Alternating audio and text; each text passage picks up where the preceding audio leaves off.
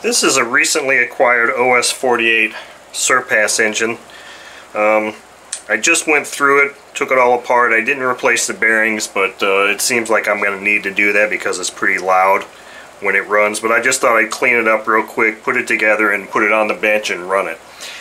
The subject of this video is something that happened quite by accident, but I figured this would be a good instructional video, which is how to identify how a four-stroke engine operates or doesn't operate properly when it has an air intake leak. So I had mounted this engine on my test stand, and I was having some issues getting fuel to draw into the carb for priming, and it wasn't running right.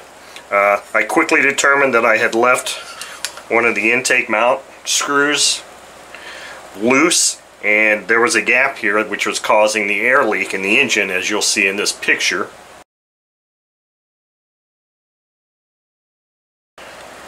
So I noticed that when it was on the bench, but I thought I'd bring this in here now and kind of illustrate things that you can look for when you think you might have an air leak.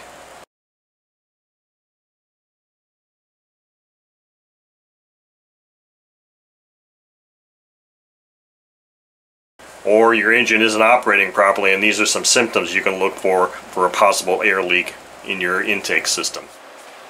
So one of the first things you want to look for if you think you have an air intake leak is when you go to prime the engine. I know I'm doing this on the table and I usually do it on the bench, but however you prime your engine, whether you hold the exhaust port or what, you always should have the throttle fully open and cover either the exhaust port or the carb opening, which is what I do.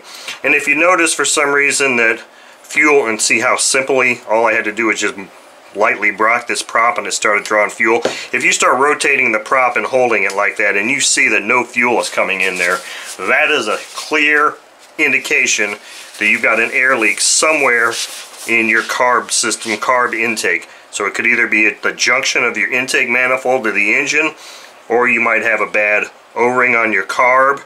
Maybe even you have a missing or really bad O-ring in the needle valve assembly that's not allowing enough suction pressure to be built to actually suck fuel in there.